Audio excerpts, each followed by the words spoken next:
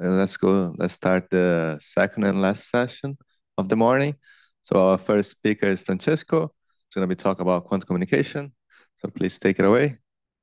Thank you very much for the introduction. This talk is based on a joint work with Farzin Salek, that is also here at TQC conference, Vittorio Giovannetti, and Ludovico Lami.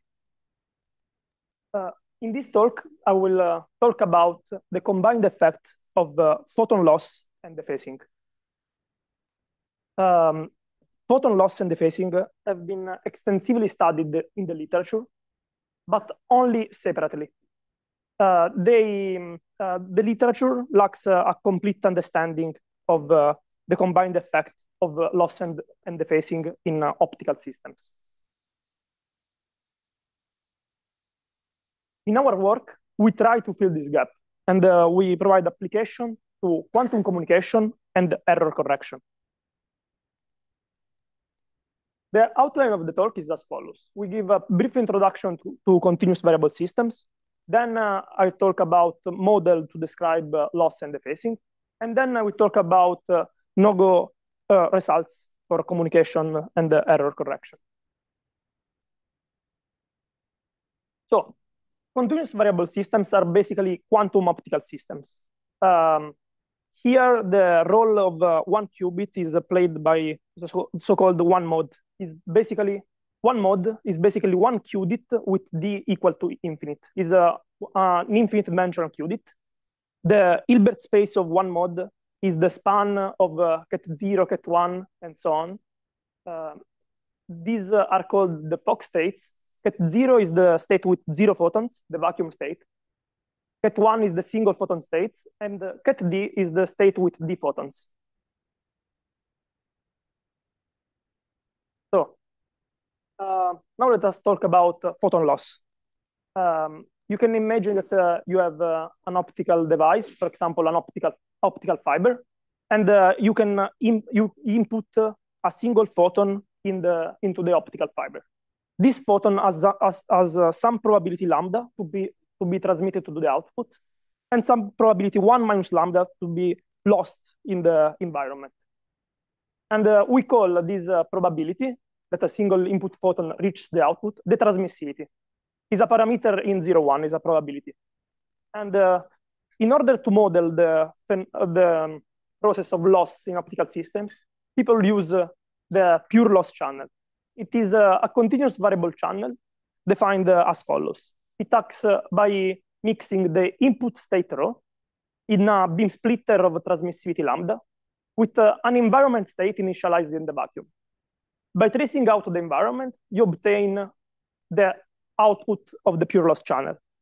A beam splitter is basically a semi-reflective mirror. And the pure loss channel is noiseless for transmissivity equal to 1, basically the identity channel, and it is completely noisy for transmissivity equal to 0. Just to forge our intuition, if you input the single photon state in the pure loss channel, then the output is with probability lambda, the single photon state, and with probability 1 minus lambda, the photon is lost, so you have the vacuum. So this is the output of the pure loss channel when the input is the single photon state. Now let's talk about dephasing. Dephasing is a process that tries to transform coherent superposition into classical probability mixture. And in order to model the process of dephasing in optical systems, people use bosonic dephasing channel. It is parameterized by a parameter gamma called the phasing strength. Is a real parameter, positive. And the bosonic dephasing channel is defined as follows. It takes in input the density matrix written in Fock basis, and it outputs another density operator with the off-diagonal terms suppressed by this exponential factor. So you can see that it is noiseless for dephasing equal to 0, while it's a full dephasing for gamma equal to infinity. The state becomes diagonal in Fock basis when gamma is equal to infinity. And note that the Fock states are left unchanged by the action of the bosonic dephasing channel. Okay, this is the definition of bosonic dephasing channel. Okay, so these two channels, loss and dephasing, have been extensively studied. And in our work, we study the combined effect of loss and dephasing. In principle, if you have, for example, an optical fiber, loss and dephasing act simultaneously. You can imagine that you have an optical fiber at any position of the optical fiber, both loss and dephasing can act. So in principle, in order to model the loss, the combined effect of loss and dephasing, you have a weird composition of infinitesimal loss and infinitesimal dephasing channels. But fortunately, the pure loss channel and the dephasing channel commute. So in order to model the combined effect, their combined effect, you can we can model it by first the dephasing and then the pure loss channel, for example, on the other way around. This is the definition of loss dephasing channel. It is the composition between pure loss channel and dephasing channel. And in our work, we want to study this channel, the quantum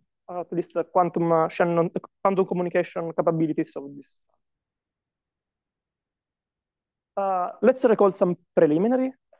Given a quantum channel, you can always associate a Stein spring representation.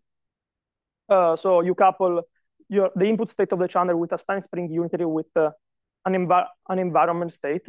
And if you trace out the environment, you obtain the channel. Okay, instead of tracing out the environment, if you trace out the system, the output of the channel, you obtain another channel. This is called complementary channel. It is the channel that maps the input of the system to the output of the environment. This is the definition of complementary channel. And so the output of a complementary channel is the output of the environment. Now let's give the definition of anti-degradability. A channel is said to be anti-degradable if there exists another channel, A, such that the composition between A and the complementary channel is the channel.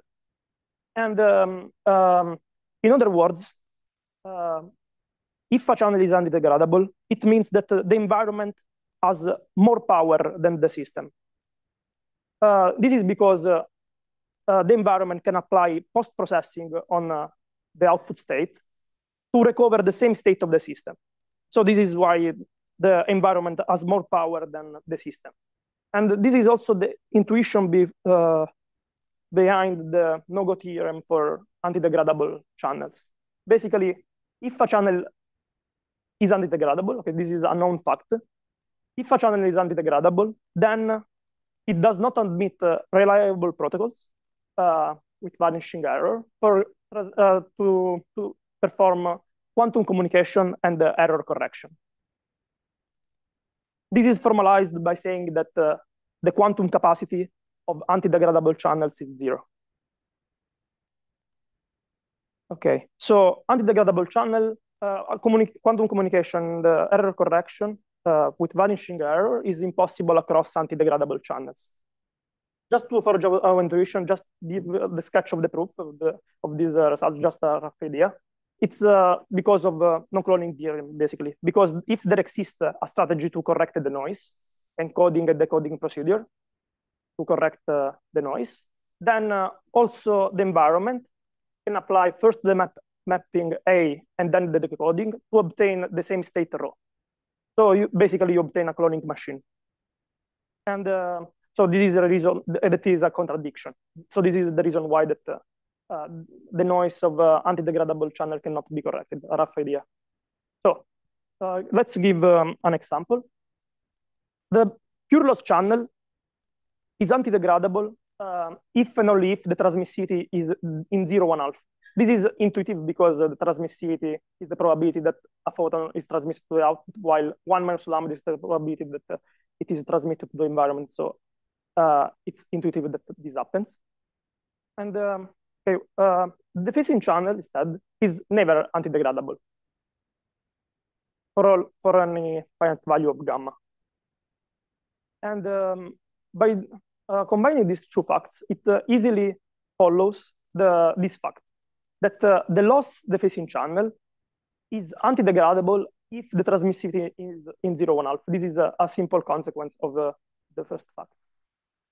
And okay, what about the other region when the transmissivity is strictly larger than 1/2? Few years ago, it was conjectured that also the converse is true. Basically, that the loss-dephasing channel is anti-degradable if and only if the transmissivity is in 0, 1/2. It was conjectured that this is the only anti-degradability region of the loss-dephasing channel. And in our work, we show that this conjecture is false. And indeed, we prove that for any value of the transmissivity, also for those larger than 1/2, and all sufficiently large values of the dephasing strength gamma, the loss-dephasing channel is anti-degradable. This identifies a large parameter region of loss and dephasing where communication and error correction is impossible. And now I can show you this region where we put this no-go result for communication and error correction. So we put on the y-axis the transmissivity and on the x-axis the dephasing, parameterized as e to the minus gamma, just to have a parameter between 0 and 1, because gamma ranges from 0 to infinity. And the red region is the region where the channel is anti-degradable. So the no-go result for communication error correction holds. If you have an optical devices and the phasing and the loss falls into this red region, that you cannot have hope to design a protocol for communication. And in the crossed red green region, actually there exists protocol to perform quantum communication. So, okay, this is our main result. And okay, now I want just to give a sketch of the proof of this result, because it introduces some tools that can be useful. Okay, so we start by considering the choice state of the channel. Here there is written generalized because we are in continuous variable systems. Generalized choice state of the channel. And we use a known fact that a channel is anti-degradable if and only if its choice state is true extendable. True extendable means, okay, the choice state is true extendable by definition if there exists a tripartite state, A, B1, B2, such that if you trace away either B1 or B2, you obtain the choice state. So basically, look at this picture. You have the choice state is true extendable if there exists this tripartite state, such that if you trace away B2, you obtain the choice state. Or if you trace away B1, you obtain still the choice state. And okay, so this is the definition of true extension. And rho is said the true extension of the choice state.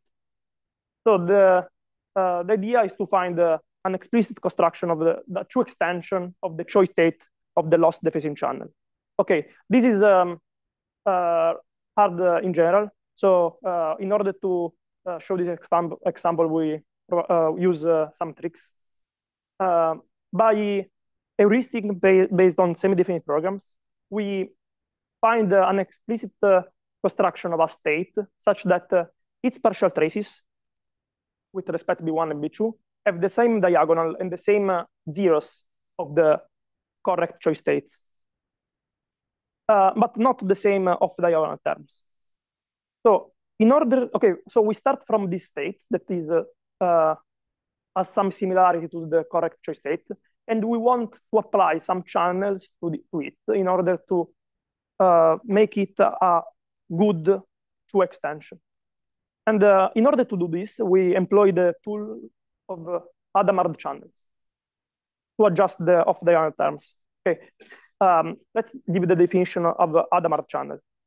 So, given a matrix M, possibly infinite dimensional, an Hadamard channel is a superoperator parameterized by this matrix, such that it acts as follows. It acts on basically Fock says as follows. It applies to at I bra j by multiplying the element ij of the matrix M. Okay, this is the definition of Hadamard channel. Okay, in general, this is not a quantum channel. It depends on the matrix M. But it turns out that HM is actually a quantum channel if and only if the matrix M satisfies the following condition. M is positive semi-definite. This is the completely positive condition of the quantum channel. And the diagonal of M is equal to 1. This is the trace preserving condition. So the Hadamard channel is a quantum channel if and only if M is positive as 1 on the diagonal. So the trick that we use is to apply to this state tau suitable Hadamard channels, such that if you trace away B1 and B2, you obtain the correct choice state. So we construct the matrix M such that as this operator has the correct partial traces. So it is defined in this way. Now the matrix M depends on the parameters lambda and gamma, on the transmissivity and the dephasing strength. But we need still to require the positive semi-definite condition. And this is a true extension if the matrix M is positive semi-definite, because if this holds, then HM, the Hadamard channel, is a quantum channel. So you are applying this quantum channel to this state. So this is a proper state. Otherwise, this is not guaranteed to be positive semi-definite. And okay, so the step 3 of our proof is to find the parameter region of lambda gamma where this matrix is positive semi-definite. And we do this by exploiting the so-called diagonally dominant criterion. Just to recall, the diagonally dominant criterion is a criterion to check if a matrix is positive semi-definite. And it says basically that if M is an Hermitian matrix, such that for any value on the diagonal, it majorizes the sum of the other elements on the second column. Like this 8 is larger than 2 plus 1. This has to happen for any element on the diagonal. Then it turns out that the matrix is positive semi-definite. Okay, we employ this criteria on our explicit construction of the matrix M to find the parameter region where the matrix M is positive semi-definite. And this parameter region is exactly the parameter region where this operator is actually a good true extension of the choice state. And so this parameter region is a parameter region where the channel is anti-degradable. And this is how we construct this red region where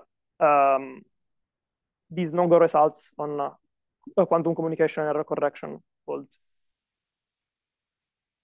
Okay, so by summarizing, we have shown that quantum communication is impossible in a large parameter region of loss and dephasing. And now we ask what happens if Alice and Bob share a classical communication line. So imagine that Alice and Bob share a classical communication line, are assisted by two-way classical communication. Then we can show that basically if Alice and Bob are assisted by LOCC, local operation, and classical communication, then quantum communication becomes achievable for any value of the transmissivity and for any values of the dephasing strength. And even if you put energy constraints at the input of the channel. So while unassisted quantum communication is impossible in a large parameter region, quantum communication assisted by LOCC becomes always achievable. And this is formalized by saying that the two-way quantum capacity is strictly larger than zero. Actually, we found an explicit lower bound on the two-way quantum capacity. And okay, so in conclusion, in our work, we provided an analysis of the combined effect of loss and dephasing. And we proved no-go results for quantum communication and error correction in a large parameter region of loss and dephasing. And okay, this is a no-go result, but we also found a positive result that if you assist quantum communication with LOCC, then the communication becomes always possible. Okay. Thank you for that attention.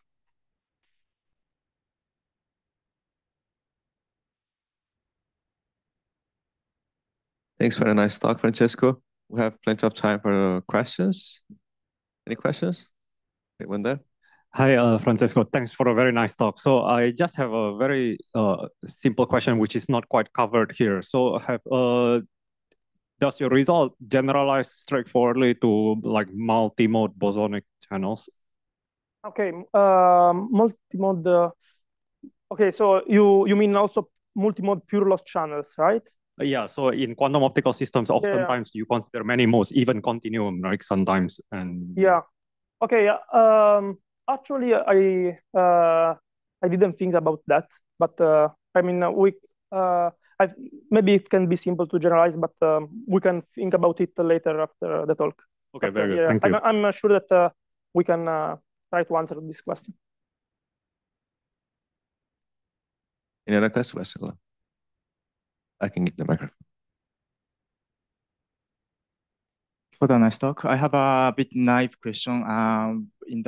Your channel has two parameter lambda and gamma, right? So yes. What's the relevant, what's the typical parameter region that we expect in communication? For example, you have for all lambda, you have a very large gamma such that the channel is degradable. But is this, I mean, it's a channel is not losing, but has a very large dephasing. Is this like you have some concrete experiment or say concrete channel in mind? Or, you mean what's a relevant parameter region? Yeah, so sorry, can you repeat the question? I'm not sure if in this parameter region, what do you think is which part is relevant? Okay, because yeah, you are saying there is this white region where it is not clear whether the channel is yes, okay. yeah, what's what we conjecture that is the true anti-degradability region is this green the lowest green line, because okay, actually you can exploit semi-definite programs. You can embed your channel in a finite dimensional channel, because the loss-dephasing channel maps the first default states to the first default states. So and this defines a qubit restriction of the loss-dephasing channel. And if the loss-dephasing channel is anti-degradable, also the qubit restriction is anti-degradable. And so if the qubit restriction is not anti-degradable, you can understand that the loss-dephasing channel is not anti-degradable. So by using these semi-definite programs, because the true extendability condition is a semi-definite program, so we can check numerically if the qubit restrictions are anti-degradable or not. And but of course, just when D is small, because for numerical constraints. And this green line is derived by taking small values of D, like D equal 5 or D equal 6. And it seems that going through, for example, D equal 5 or D equal 6, this line do not change much. And so we think that, yeah, it should be something like that. It reaches a plateau in D at some point, but it is not. It just experiment. I mean, numerical experiments.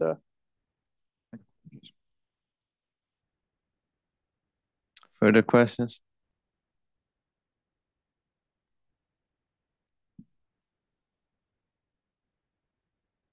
Oh, thank you very much.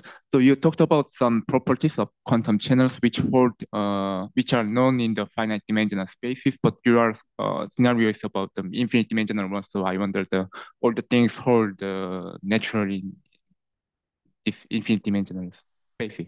Okay, what properties do you mean? For example, can we define the quantum capacity in the natural way, and then can we say that every anti-degradable channel in the infinite dimensional space can have the zero quantum capacity? Yeah, it can be proved. This yeah, I mean this was not the proof. It was just a catch of the idea behind the proof. Yeah, but yeah, everything can be defined rigorously for continuous variable systems. For example, maybe you mean also the choice state? I don't know. For example, the choice state. Okay, the maximum entangled state does not exist in infinite dimension, but what I mean by generalized choice state is okay, it is defined like that, but this is the so-called two-mode squeeze vacuum state with a finite squeezing parameter. Thank you.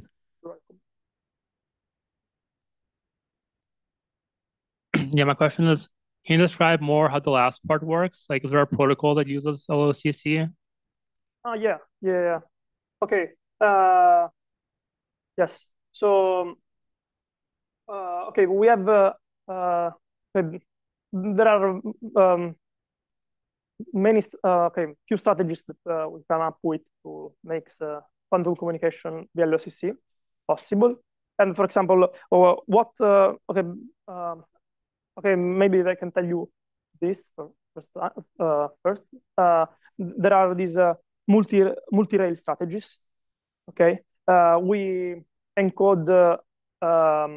Okay, if Alice encode its quantum state, her quantum state in a subspace with a fixed number of photon.